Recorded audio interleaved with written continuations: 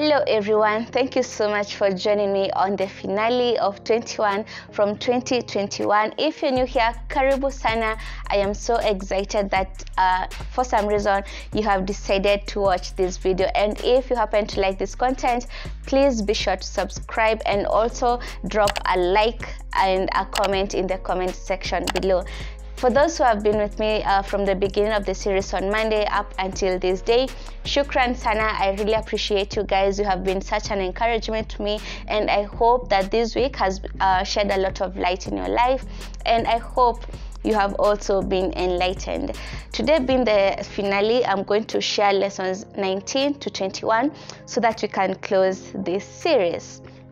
So lesson number 19 for today is sometimes progress means moving backward.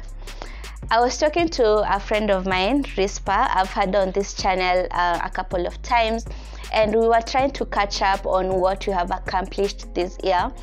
And she asked me what it is that I had accomplished from my vision board, and I was like, I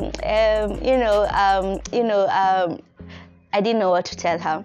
So I told her eventually that mine is a special case of progress sometimes means moving backward. You see, when you are probably going in a wrong direction, when you start taking steps backwards, you're making progress towards the right direction. Am I making sense? And that is what has been the case for me.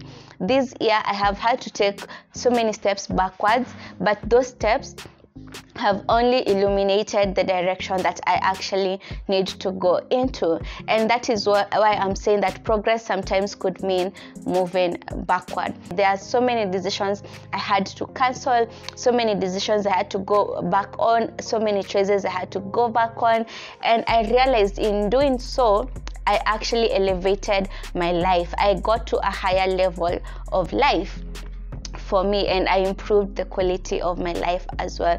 So if you are in that situation and you're feeling like it's like you're moving backwards, always beginning, sometimes that is how you are making progress. It's better to move backward and make progress than choose to remain in the same place and remain stagnated. Yeah, so that is lesson number 19. Lesson number 20 is things always work when you know what you are doing. The first time I actually read this in a book, my mind was just blown. I was like, wait a minute. Every time I'm sure of what I'm doing, every time I'm sure of the results that are going to come out of what I'm doing, I definitely get the results. Every time I immerse myself into something and I'm sure of it, I normally get results. And when I read this, it's like my eyes were open, and I realized every time I have failed, it's because I didn't actually know what I was doing. Every time I have felt like I've let myself down, it's because I was sort of playing, picky ponky, that game where you just try to sample a winner.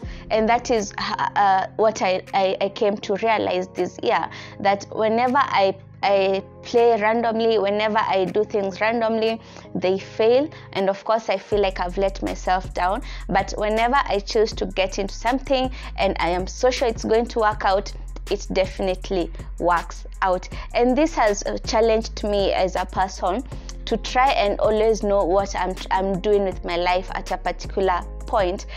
Of course, you cannot always have that certainty like 100%, but if you are sure of the direction that you're taking, if you're sure of the path that you're taking, definitely it works out for you. And this lesson really just blew my mind. I was reading a book called Jonathan Livingstone, The Seagull, by Robin someone. I'll confirm, I've forgotten the name of the author. And this story is about a seagull that was so ambitious. It was very ambitious, and it wanted to fly as high as it could, as fast as it could, and do everything else that seagulls normally can't do. And in its determination, it got to a level where it could be able it wanted to start teleporting. You know, when you fly so fast and it appears as if you have teleported, this is what the seagull wanted to accomplish. And so as the seagull was being mentored, now the seagull is called Jonathan, as Jonathan was being mentored by his mentor, the mentor told him that if you want to fly as fast as your thoughts, you have to first of all arrive at the same time when your thoughts are arriving.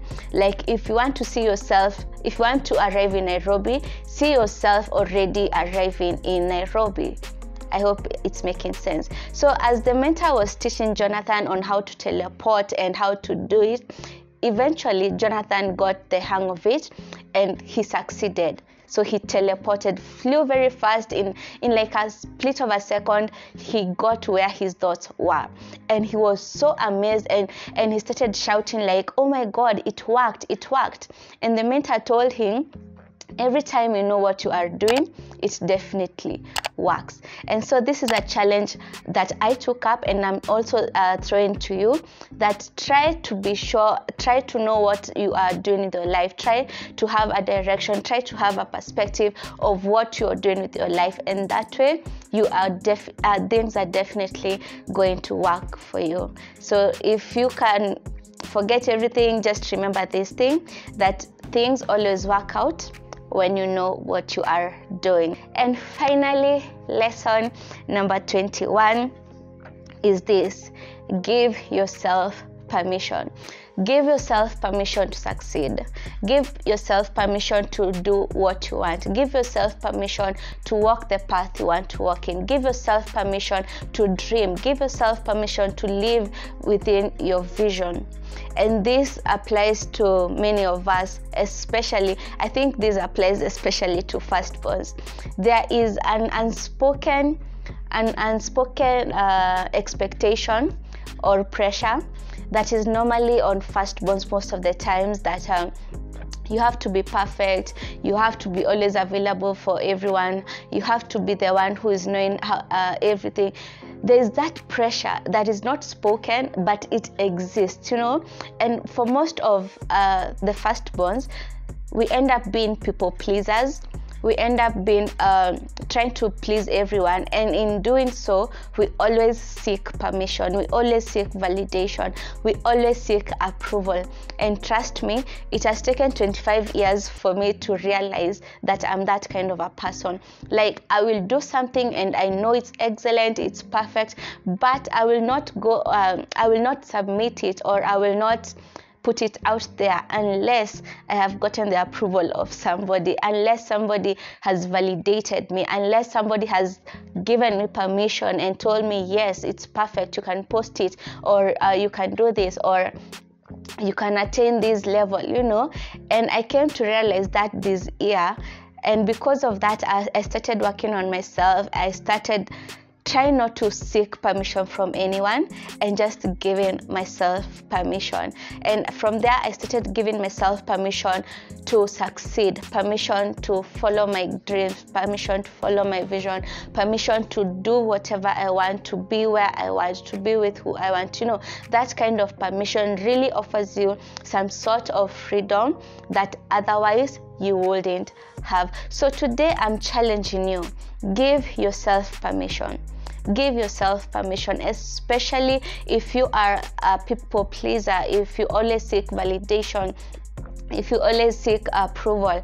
Please start giving yourself permission. You see, that answer you are expecting to get from somebody, as you are seeking their approval, give yourself that answer.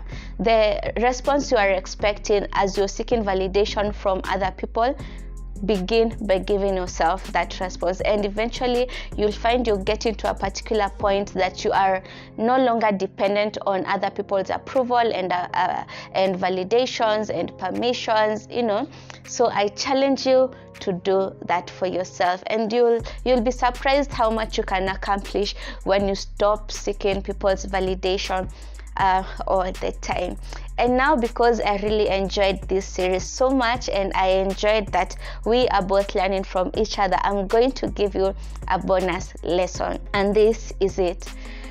And learning is part of the progress. You see, in life you either have to learn, you have to relearn, or to unlearn. And most of us have specialized in learning new things. You know, we are always googling stuff, we are always reading blogs, or always, I said always, oh my god. We are out there on YouTube trying to get information. So there is so much information within us, but sometimes for you to make progress as a person, as long as knowledge is concerned, you have to get to a point where you are starting to unlearn some of the things.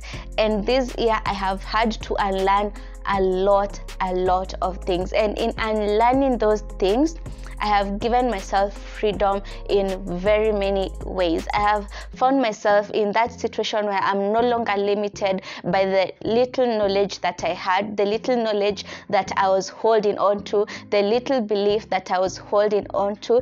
And because I have let them go, I have unlearned some beliefs, I've unlearned some information, I have found myself growing even as a person. So I challenge you, even as you seek knowledge, also choose to unlearn some of the things that you thought were the gospel truth. Because sometimes what you have learned is as a result of maybe generations, like this is what your parents do, so automatically it becomes a part of you. This is how things are done, so automatically you just flow. But sometimes sit back and unlearn some of those things, and like choose for yourself what you want to learn, choose for yourself what you want to go into. Because when you're just like given information without being given a choice, definitely you are limiting yourself. So unlearn as you're learning, as you're learning,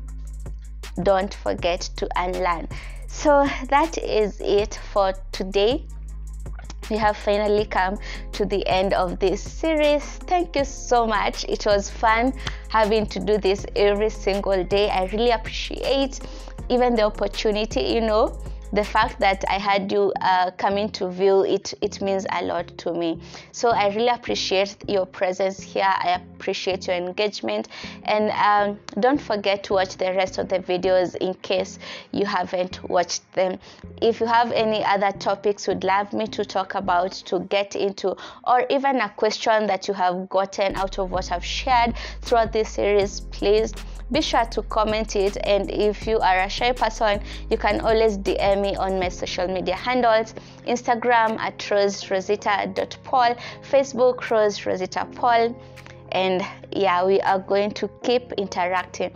I wish you a wonderful holiday. Happy holidays to you and your family, and of course I hope you stay safe even as you are celebrating. Thank you so much for watching, and until the next video, now you have a nice time and happy holidays.